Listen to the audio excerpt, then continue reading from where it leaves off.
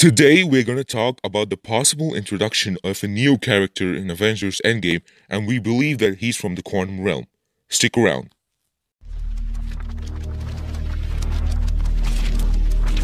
What's good? Welcome back to the channel. Fist bump!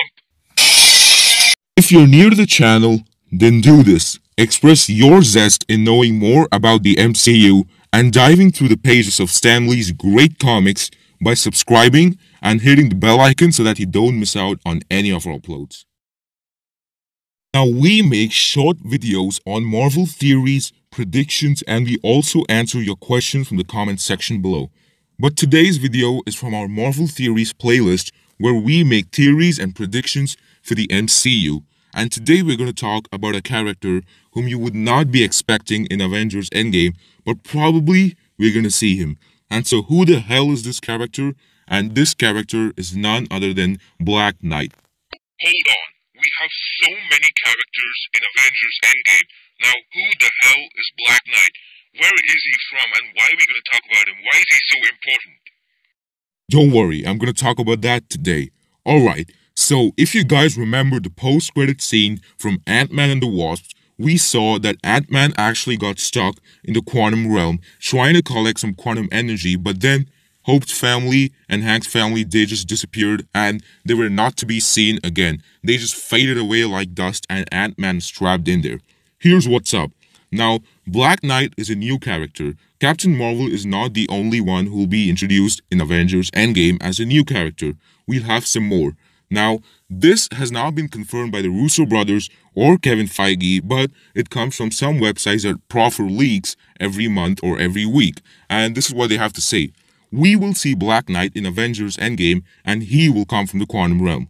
Now, this makes a lot of sense. If you guys remember the Avengers Endgame trailer, we saw that Ant-Man had escaped from the quantum realm. Now, we don't know how he's escaped, but we think that he used a time vortex to escape. But could it be something else? Hold on, let me make a guess. I think Black Knight actually helped him escape from the quantum realm, isn't it? Precisely, that's what we wanted to tell you guys in this video, that Black Knight will actually help Ant-Man escape from the quantum realm.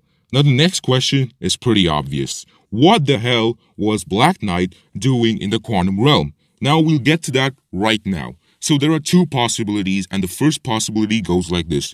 The director of Ant-Man and the Wasp, Peyton Reed, revealed that there are cities and civilizations in the quantum realm, and we think that the Black Knight may be from one of these cities in the quantum realm, and he might have helped Ant-Man escape.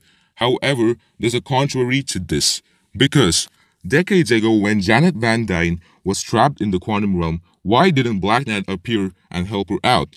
Now, we don't know the answer to this theory, but the theory makes a little bit of sense in explaining as to how Ant-Man will escape, so I guess we can give this theory some chance to come out true in Avengers Endgame. Probably Black Knight had never been born at all when she was trapped, so let's see what's going to happen. But let's look at the second theory, and the second theory goes like this. Now, if you guys don't know, Black Knight is actually Dane Whitman, and he has a cursed sword. Now, we're not going to talk much about Black Knight in this video, but if you want to know more about him, leave it in the comment section below and we'll decide to do a video on it. So, Black Knight actually has a cursed sword, and we think that this cursed sword is cursed, that he will be trapped in the quantum realm for so many years, or he'll be trapped until he accomplishes a task.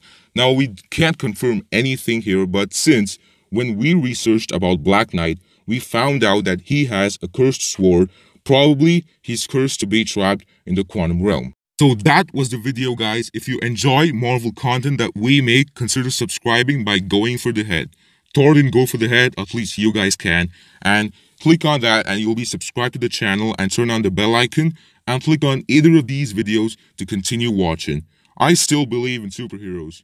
Do you?